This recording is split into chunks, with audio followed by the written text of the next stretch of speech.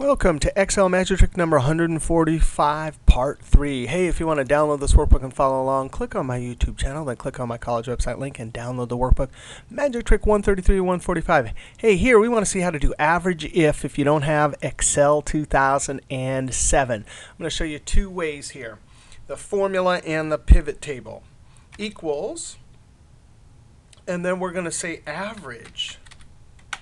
And now we need to do an if here. If this range right here, and there's two criteria. We need to do sales rep Pham and her toy sales. So the first criteria will be that, is that equal to this? And that's array, because it's going to deliver a bunch of true falses. Otherwise, we'll type a comma and do if, and then we'll get our next condition, if that's equal to this. If those are both true, then the value of true is going to be these values here. Then I close parentheses 3 times. Now, to enter this, you have to hold Control and Shift and Enter. And sure enough, it's 28. Now, let's see how to do it with the pivot table. I'm going to click right here.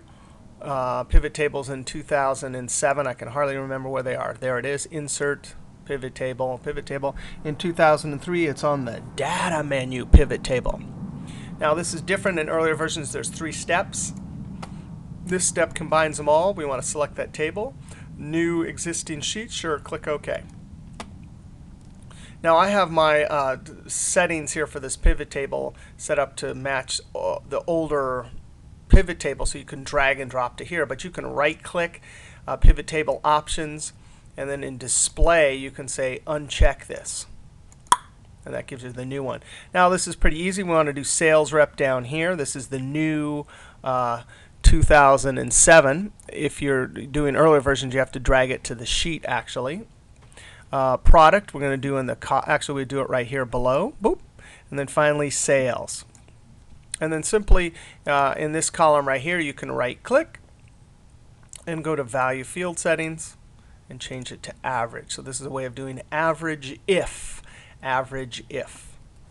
And sure enough, we got Pham toy 28. All right, we'll see you next. Actually, I'm going to name this right here. This would be pivot table for average. If I spelled all right, average. All right, we'll see you next trick.